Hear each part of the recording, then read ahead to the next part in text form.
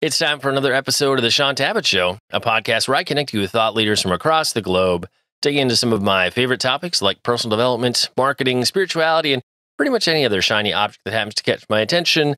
Today, my special guest is Dave Hayes, who many of you know as the Praying Medic, and we're going to be discussing one of his more recent books, and that is called Dream Interpretation Made Simple. Dave, it is always an honor to speak with you, sir. Welcome back to the show. Hey, Shaun, thanks for having me back on the show. I am glad to be here.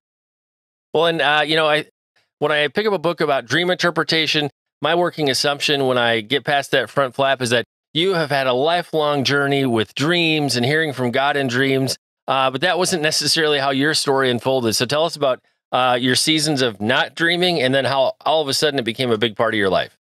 Yep. That's actually one of the reasons why I take dreams so seriously is, I was, most of my adult life, I lived as an atheist. And for 25 years, I didn't have a single dream, not even a dream that I forgot. I just did not have dreams for 25 years. And then in 2008, I suddenly had my first dream in 25 years. And in that dream, I met God. And it was a pretty interesting experience. If you've never done it, I highly recommend it. We had a little conversation. It was mostly him talking, and although he did give me a quiz, in this dream, he was talking to me, and he said, I was working as a paramedic at the time, and he said, I'm going to show you what's wrong with your patients. I want you to pray for them, and when you do, I'll heal them. And he gave me kind of an anatomy test. He showed me some images that looked like CAT scans or X-rays and asked me what I saw. If you're familiar with the commissioning of Jeremiah as a prophet in Jeremiah chapter 1, my experience was similar to that, where God was basically showing me things and asking me what I saw. So that was August 8th, 2008. Like I said, my first dream in 25 years, and it blew me away. I'd been a Christian for 8 years. I had not really ever seen a vision that I was aware of. I had not had a dream in 25 years. I did not believe in healing and miracles, didn't believe in the supernatural at all, really. So that was kind of a big change in direction for me. And since then, God has given me thousands of dreams, a lot of them prophetic, quite a few dreams about President Trump and other things, different. He tends to, in the last 5 years, focus a lot on geopolitics, but I've had thousands of dreams about healing, both physical healing, emotional healing, where God has taught me concepts related to physical healing, emotional healing, and deliverance. And this book on dream interpretation, it's my attempt at taking the abstract spiritual concept of dreams and dream interpretation and breaking it down into everyday language that the average person can understand.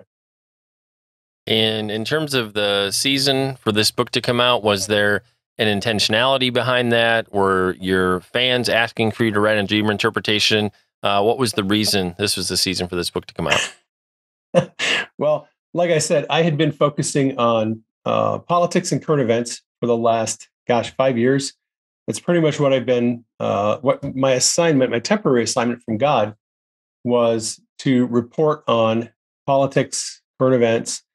And I'd been doing that. And then after Joe Biden got into the Oval Office, everything just kind of quieted down. There wasn't a whole lot going on politically. And then I had actually started this book on dreams years ago. I think I wrote my first sort of a very long article, about 5,000 words. It could have been a short ebook at the time. It was a very long article discussing the concept of dreams and interpretation. I wrote that back in 2010 or 2011, and I had always wanted to turn that into a full-size book. And I finally had the time to do it because politics and everything just kind of slowed down. There wasn't a lot going on. And the Lord just kind of brought this back up again as a reminder, hey, you have this unfinished book about dreams that you probably need to finish. So much of last year, 2021, I spent researching asking God what kinds of issues he wanted me to include in the book, what kinds of illustrations, what concepts he wanted me to cover.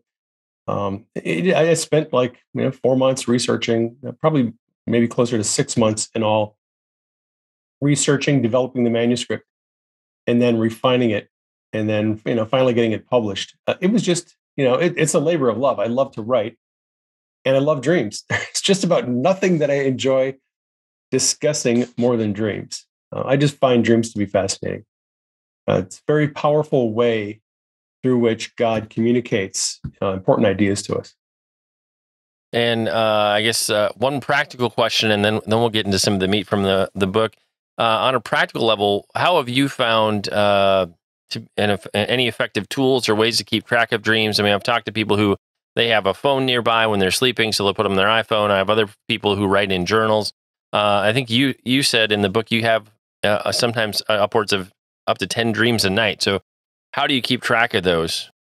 Yes, there's a lot of different ways that people use to record their dreams. I think recording dreams is very important. A lot of people say, I don't remember my dreams. How do you guys remember your dreams? Like somebody was saying that this morning in my Telegram channel. We're talking about dreams, and several people commented that they can't remember them. Well, remembering your dreams is really an issue of discipline.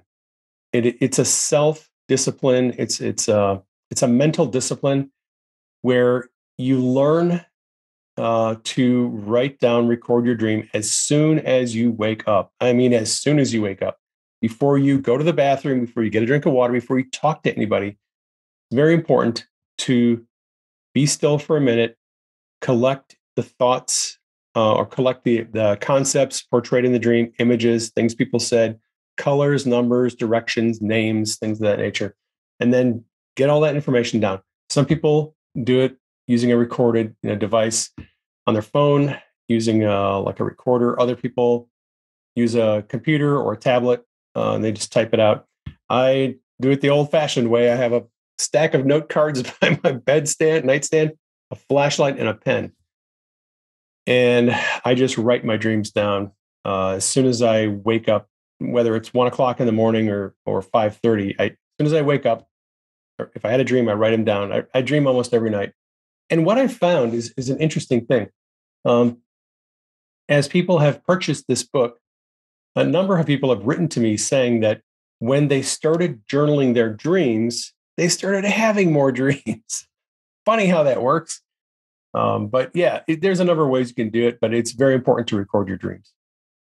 And I'll say too, you don't have to feel like you must write a book every time you have a dream. I find for me, just having kind of a shorthand of kind of the milestones or high points of the dream, so I can remember it later.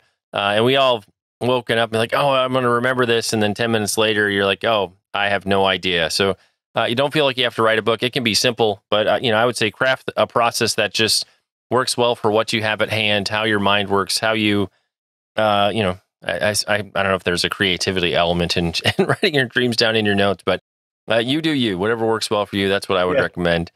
Well, in terms of just dreams, give us some context on the origin of dreams, God purpose for dreams, maybe even contrast. Is there a difference between what the world or the enemy is going after with dreams versus what God is going after with dreams in our lives?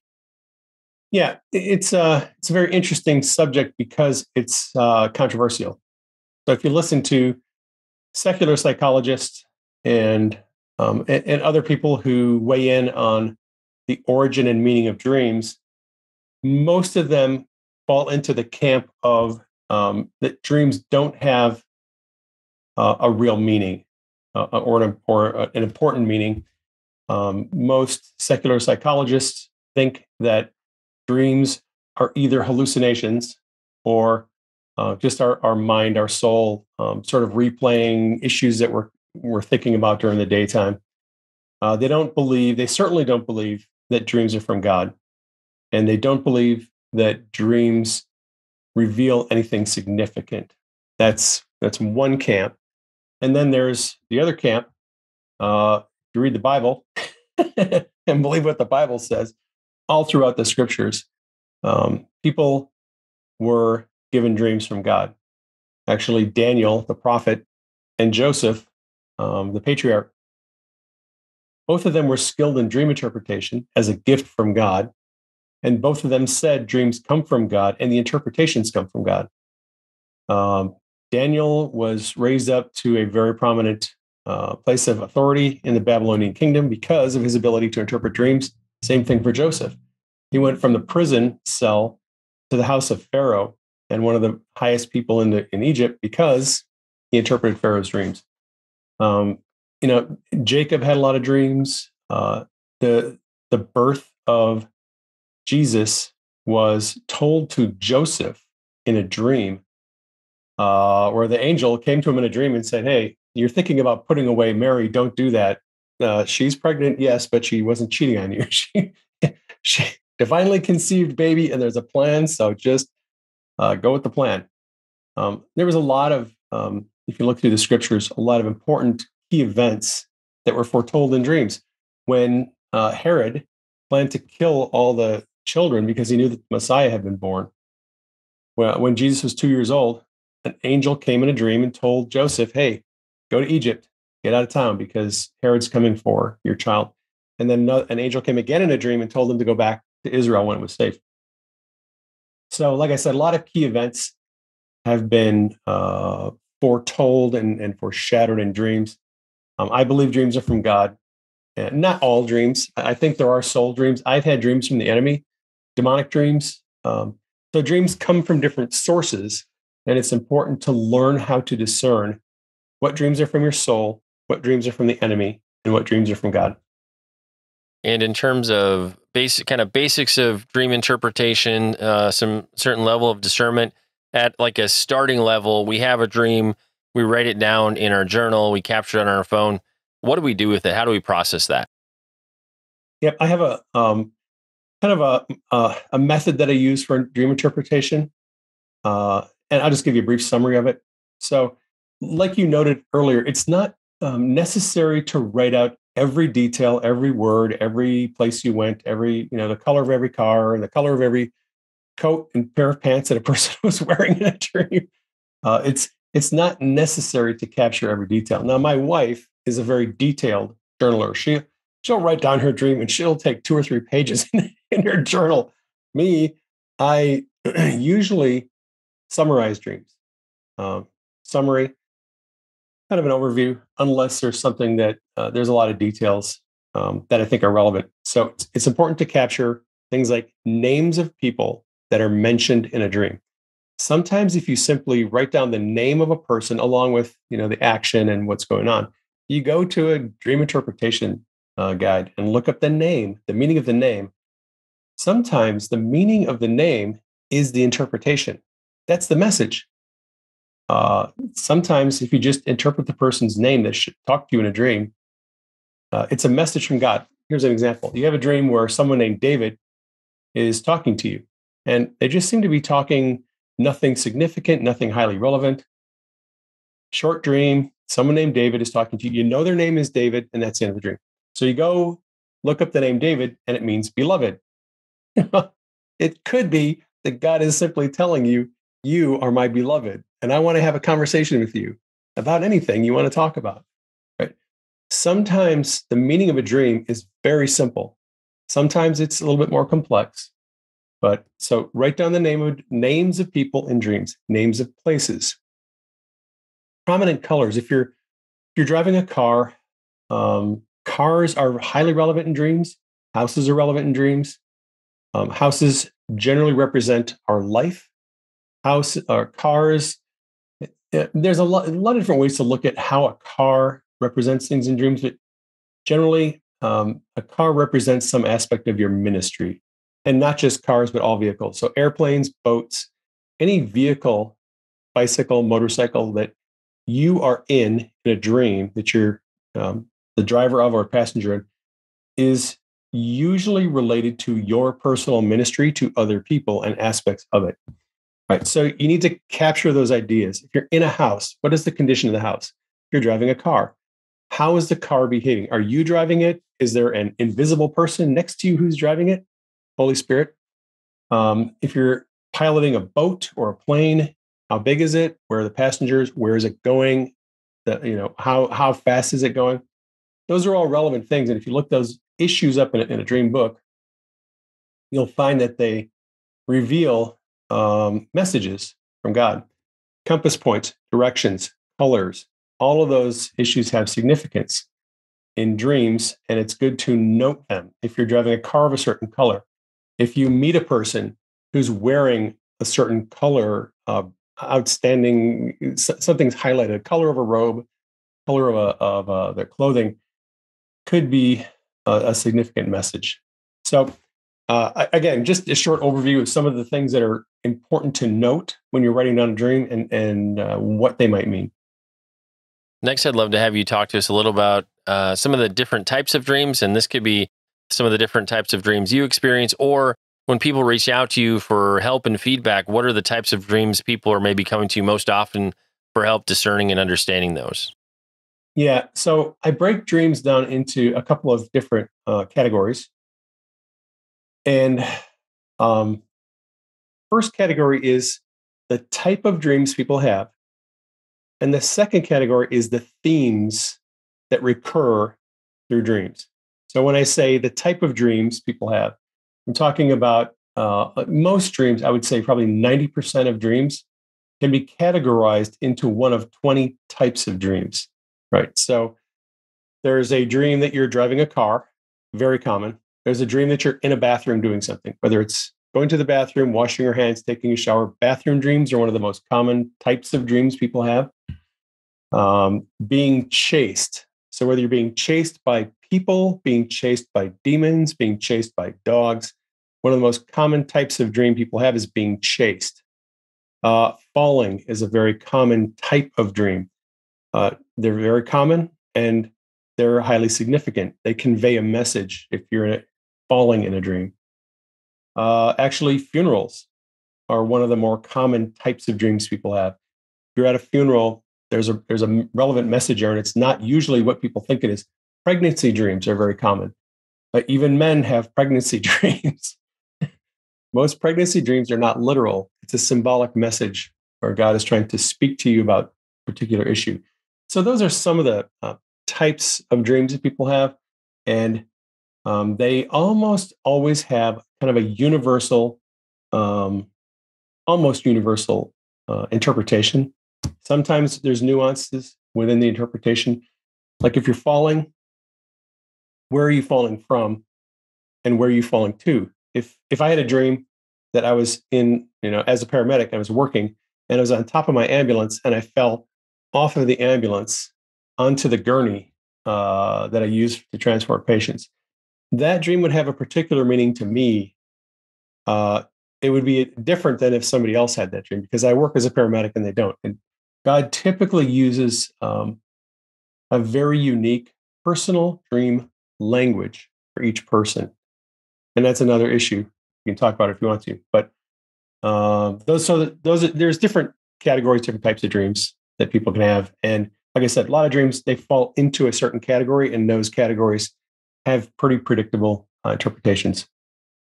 Well, Dave, since you put it out there, I'm going to pull on that thread. Take us a little bit in the direction of things that are unique to an individual when it comes to their dreams. Yep. And this is a concept that I first learned about when I read James Gall's book, Dream Language. It's a really good book. I learned a lot from that book. It was my first book that I read on dream interpretation.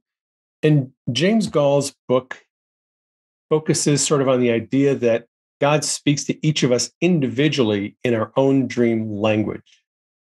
There are idioms, there are phrases, there are colors, places, settings that are individual to each of us. I worked as a paramedic for 35 years. I have a lot of dreams where I'm working as a paramedic. All right. If you're a plumber, or if you are an accountant, or if you work as an auto mechanic, your dreams are going to more often than not, they're going to use the language, the scenes, the settings of where you work.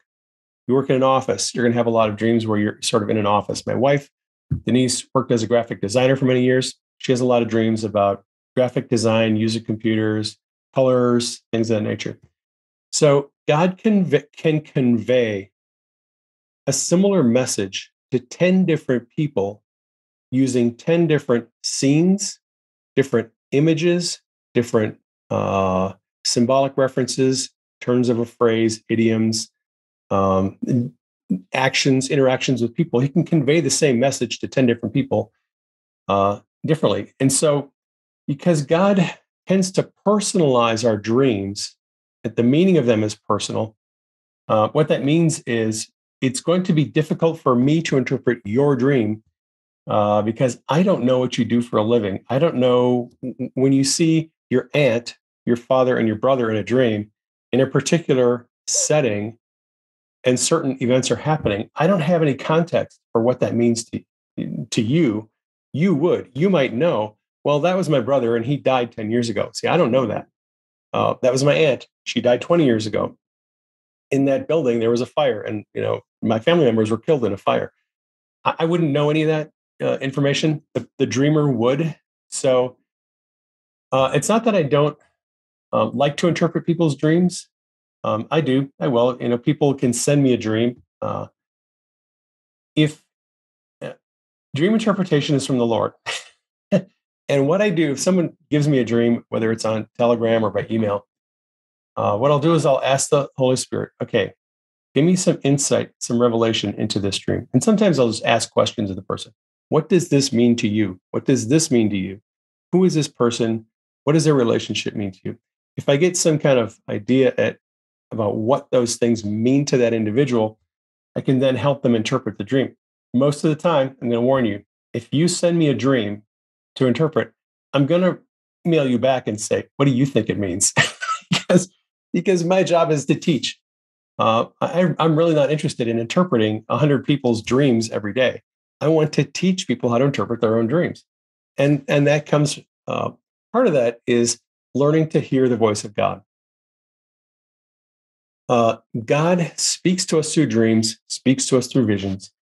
And part of the interpretation process for dreams is hearing what the Holy Spirit is telling you. I interpret my dreams largely based on, like, I go through a mechanical process. I see this name, I see this place, this action, this house. Okay, I'm looking for standard interpretations of those symbols. And then I ask the Holy Spirit, okay, help me put all this together. What does this mean? What is your message?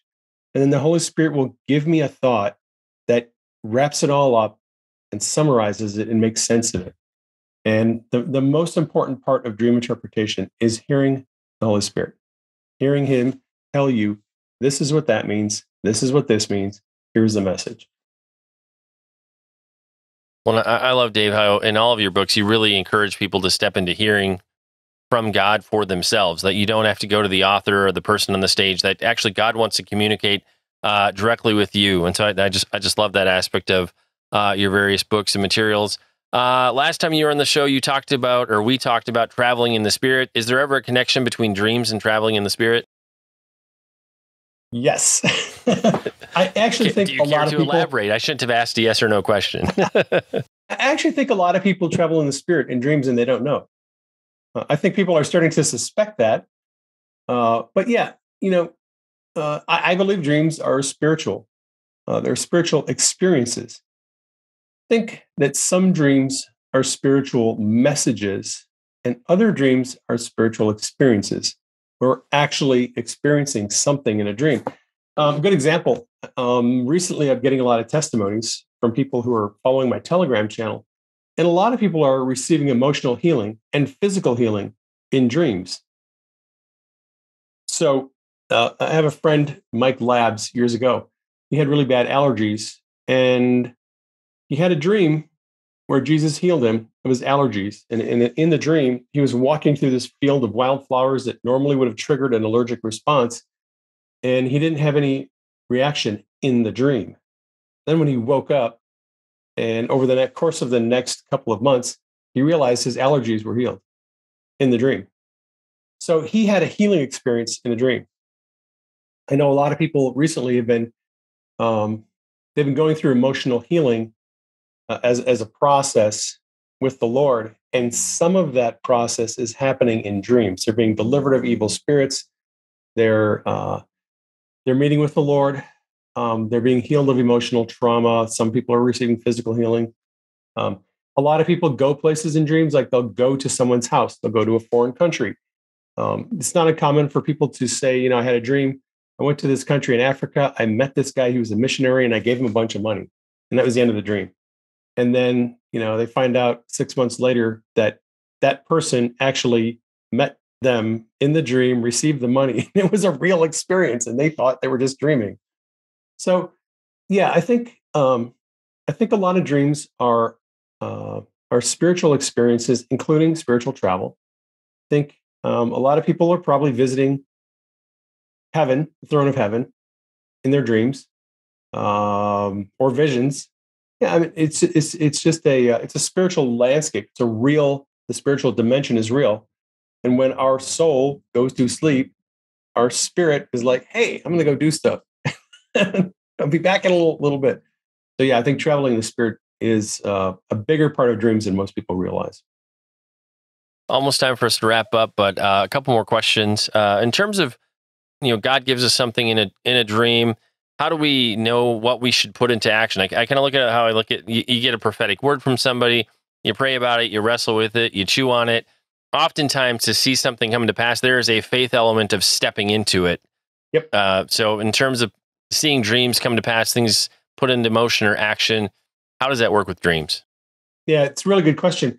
There's a phenomenon that is sort of common among people of faith who God gives them revelation, gives them a word of knowledge, gives them a prophetic word, gives them a dream or a vision.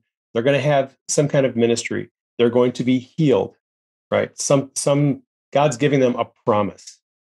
And unfortunately, a lot of people just sort of assume that God is going to sovereignly bring that to pass without our interaction, without us actually stepping out in faith and making it happen. I know a lot of people who've been disappointed because they had a dream where God said, or an angel told them, or they were healed in a dream, and then 20 years pass and they're not healed, and they wonder why.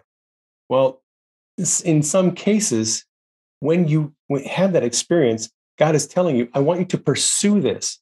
I want you to go through emotional healing. I want you to go through physical healing. I want you to learn about healing. Get rid of the evil spirits. And some people don't really engage the process to appropriate the promise of God. And dreams, same way. Uh, when God shows you something in a dream, all right, he's starting a conversation. All right, I have a lot of dreams where God will highlight an issue. Say, all right, I want to have a discussion with you about this issue. So he'll give me a dream about it. And then I will pray about it, get the interpretation, get some clarity and understanding about what he's talking about. And then I will take an action step. If it's about social media, something he wants me to talk about on social media, I'll post about that subject on social media. A lot of the things I talk about on social media, it's because God gave me a dream about that subject. He wants me to start a conversation about that subject on social media. And then if I obey what he's given me in that first dream, he'll give me another dream that elaborates on that issue. So then I'll continue the conversation on social media. And if I'm walking in the right direction, he'll give me another dream, elaborating a little, showing me a little bit more of what he wants to do. So I'll follow that direction, and then he'll give me another dream.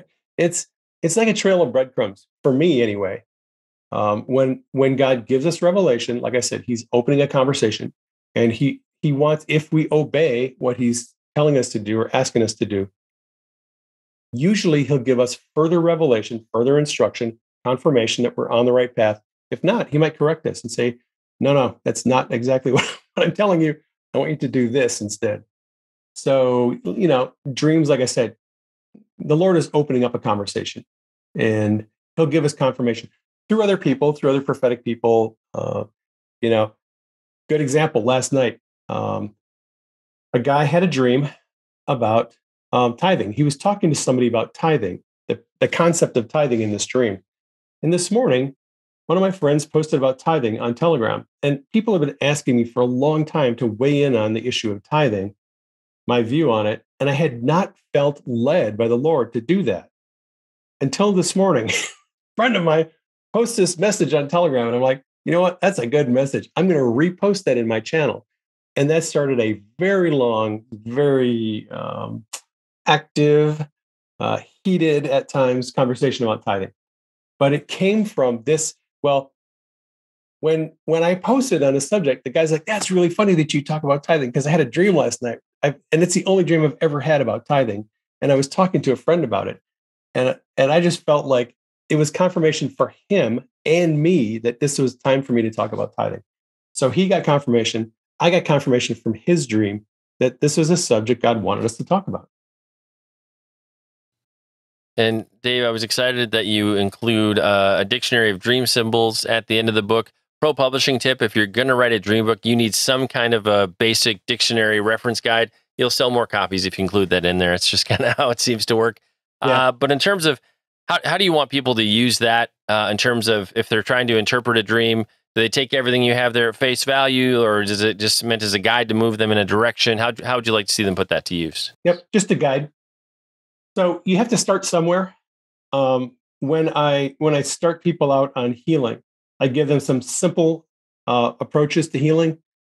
If you have a sprained ankle, just point at your ankle and command pain to leave and command the bones and ligaments to be healed. That's a starting point. That's not the only thing there is to healing. There's many, many dynamics to healing, but you have to start somewhere.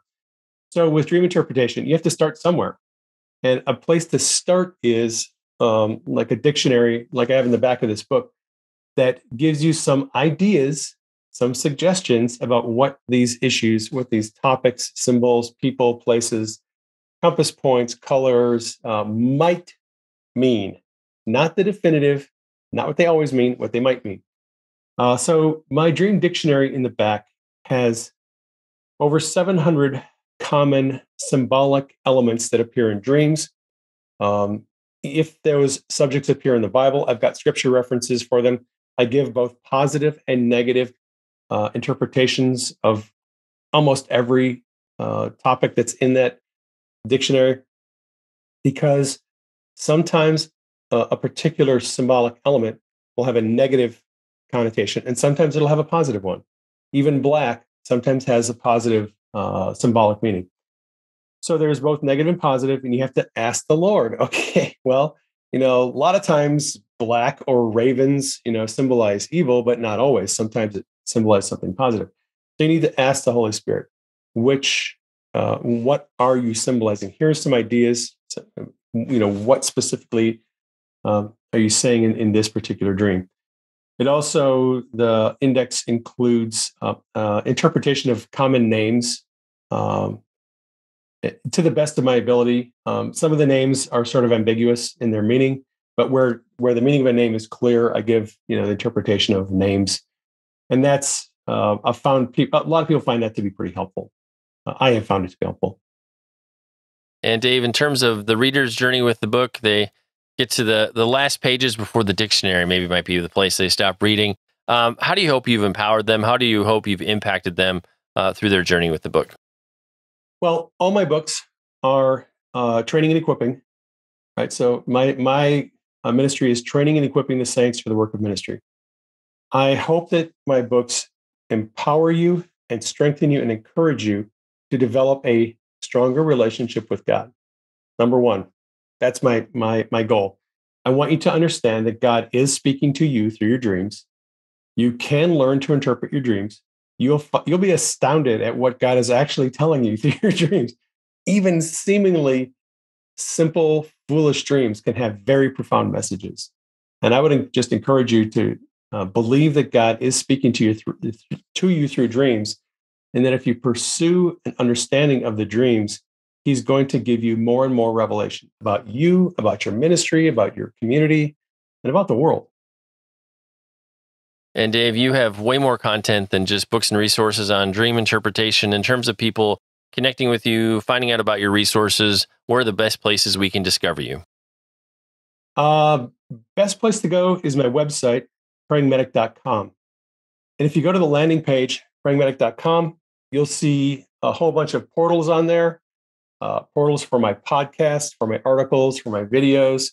I have a lot of teaching videos on healing, physical healing, seeing in the spirit, deliverance, traveling in the spirit, hearing God's voice.